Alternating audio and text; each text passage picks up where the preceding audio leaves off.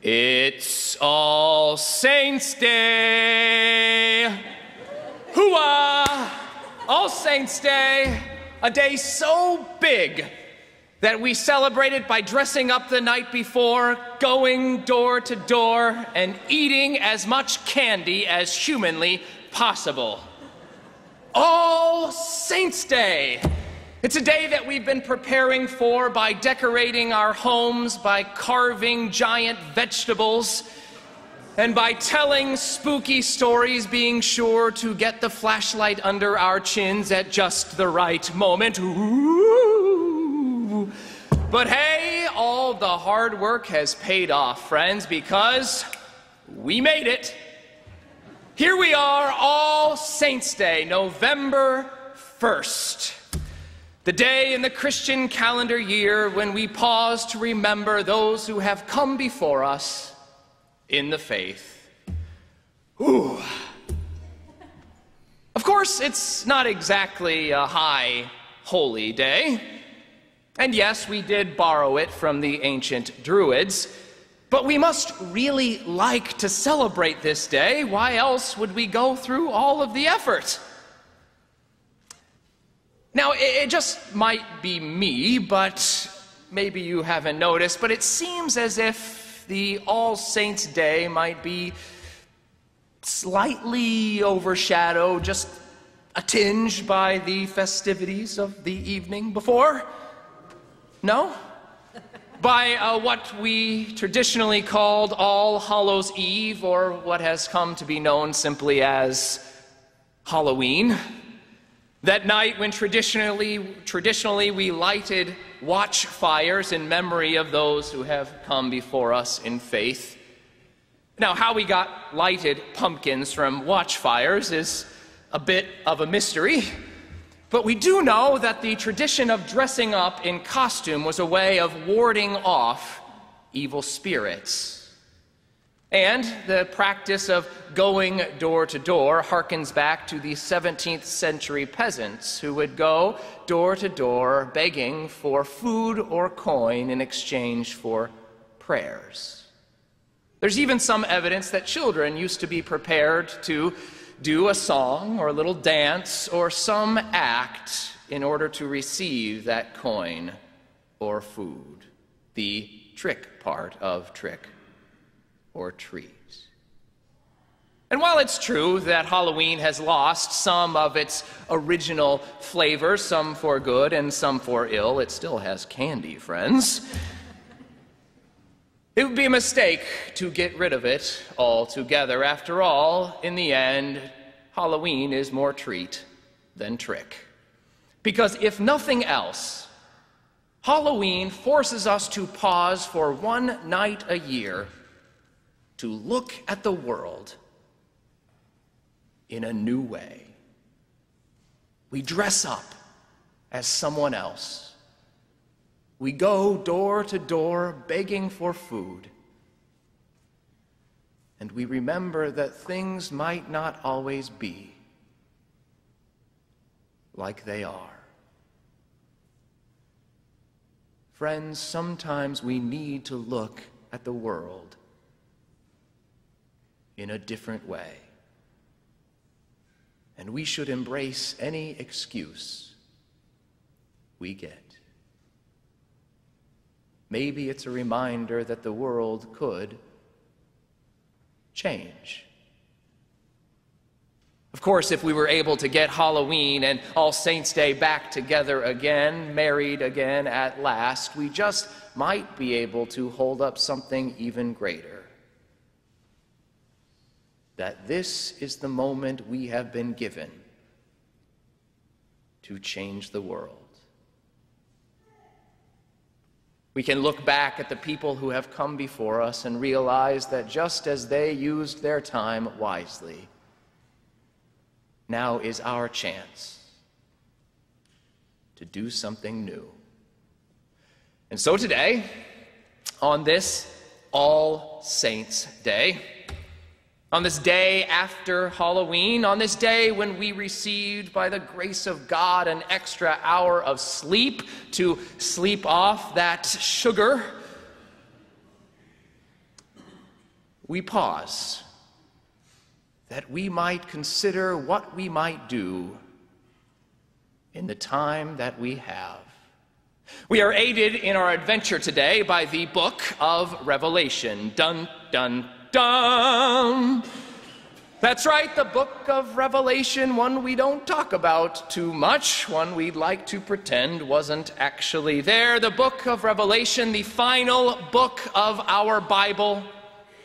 A book that's fitting for the day after Halloween because we are convinced it is filled with very spooky stories. Get your flashlights ready. Ooh.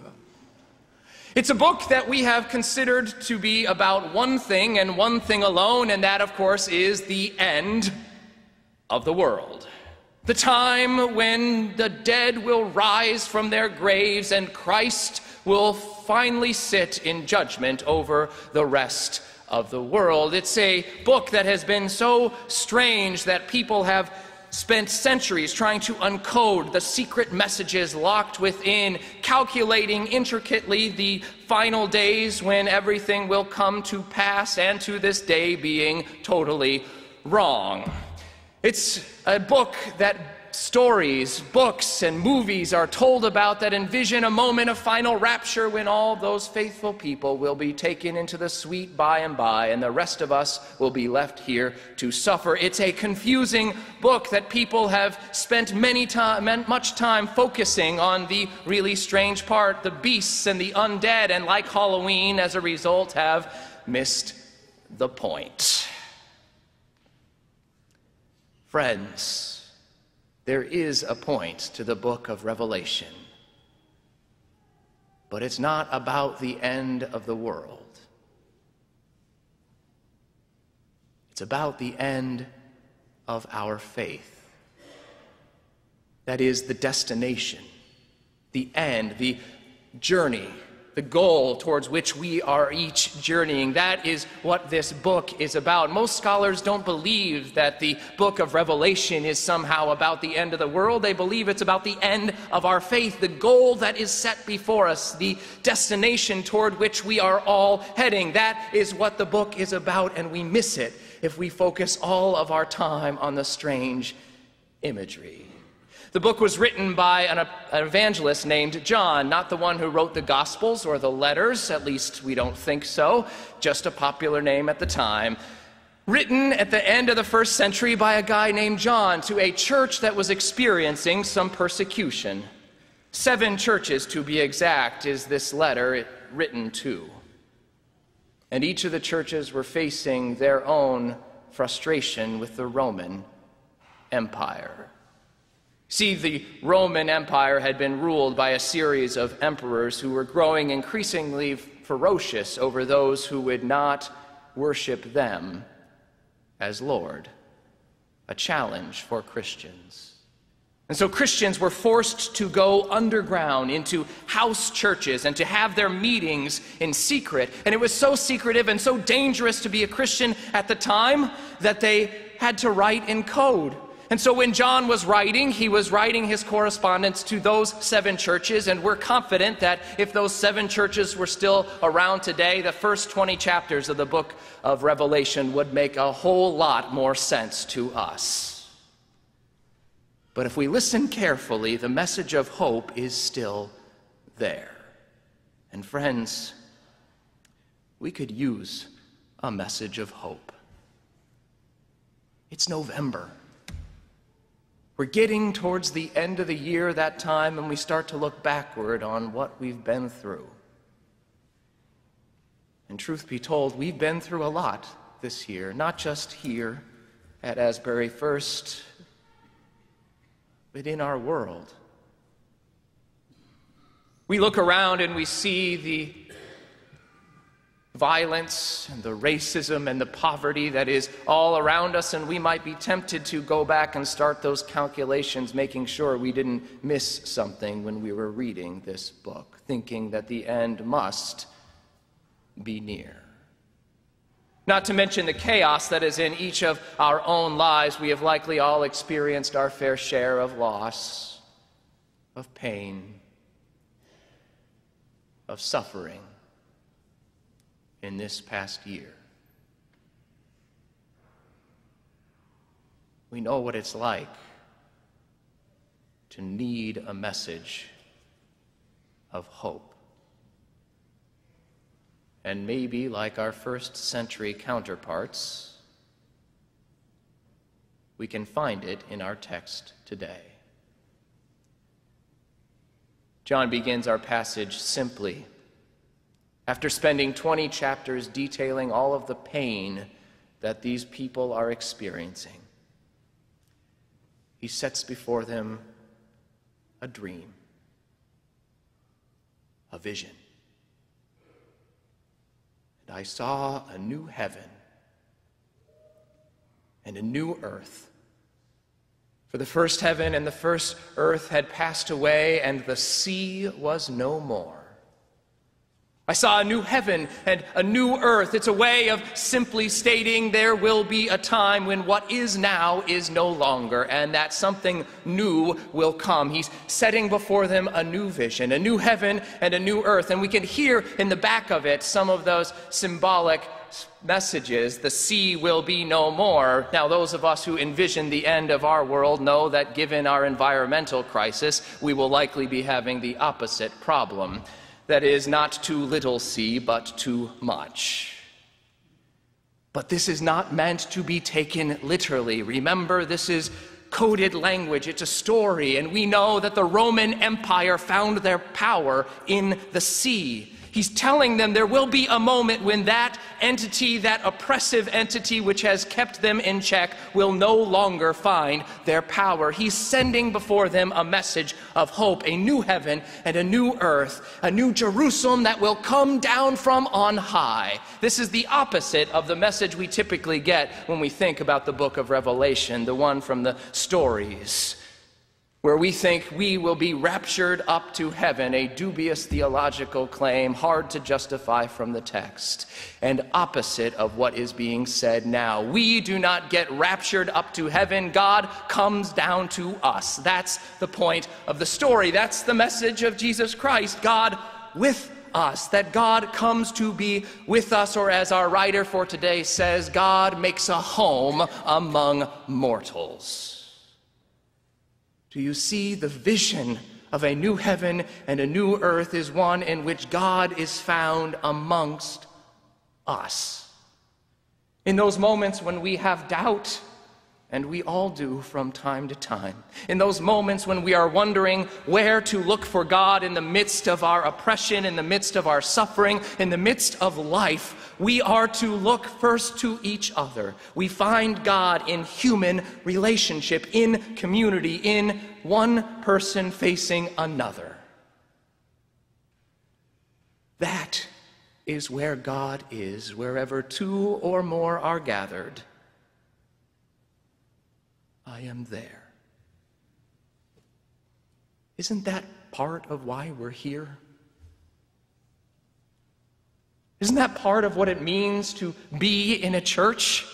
That's why certainly we've committed to worshiping together as often as we can in this year ahead and inviting others to join us, because we know we are best when we are in this together. That we find God when we find one another in deep, meaningful relationship. This book is not about the end of the world. It is about the end of our faith, where we are going. It's a dream set before us about a new kind of world. We can hear it in the text, what kind of world that will be. He envisions a time in which every tear will be wiped away, when death will not get the final word, when all of those who have pain and suffering will find it no more. Friends, it is a story, a vision of what Jesus called the kingdom of God, and truth be told, it is our dream as well. As I read the dream board, as I receive dreams from the congregation about where you believe God is calling us to be, I hear in it visions, glimpses of our part towards the kingdom of God. It is having the end in mind. We have the end in mind that we're going towards. As we read about the possibility of a bereavement group, we imagine that tear being wiped away. As we envision the sanctuary being open to be able to connect with God, with each other during the course of the week, we envision what it means to have God among us.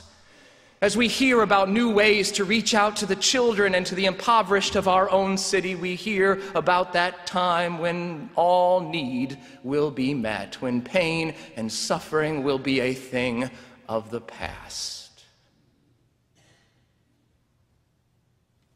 This is our moment to dream. My first mentor, the Reverend Dr. Brett McClanagan, used to say the book of Revelation can be summed up in 5 words. Love wins in the end. Love wins in the end. That's the goal that is set before us, and let's be honest, friends, that in and of itself is an apocalyptic vision, because if we were to fully embrace the love of God, if we were to fully embrace reaching out to one another in love, it would indeed change the world. When we hear that dream set before us, our job is not to sit down with pencil and paper and calculate when all of these things will come to pass. No, we're missing the point. Our job is to work to build a world in which these things exist, to pick up the ball while we have it and to carry it as close to the goal as we can get it. Friends, it is All Saints Sunday. It's a day when we recognize our own mortality, that we are only here for a moment and that we have a responsibility to use this moment well. Look around. We are in a church that we did not build. We are sitting in pews that we have not always occupied. We are standing on the shoulders of people in faith who have come before us, and now it's our turn. To be clear, there will come a time when we will not be the ones sitting in these pews. There will come a time when the sharing of the gospel message is no longer our task, but that time has not yet come, friends. We are here now, and it is our time to dream. It will take using each and every one of our gifts, our time, our talent, and our treasure. It will take each and every one of us finding the best use we can to be able to move us just a little closer to that kingdom of God. Last week after Stewardship Sunday, somebody said to me, well, why should I give to the church when there are so many other things in the world that I can give to? And my answer is simple: because the church has an end in sight. We know where we're heading. We point towards it. It's called the kingdom of God. Will we get there? Not if we don't work together. Friends, there are many other places we can give to, many other places we can pledge our time and our talent and our treasure. But friends, this is one that is worth it. Because we will only get there together. We close today by remembering the words made famous by Robert Kennedy, but originally coined by George Bernard Shaw.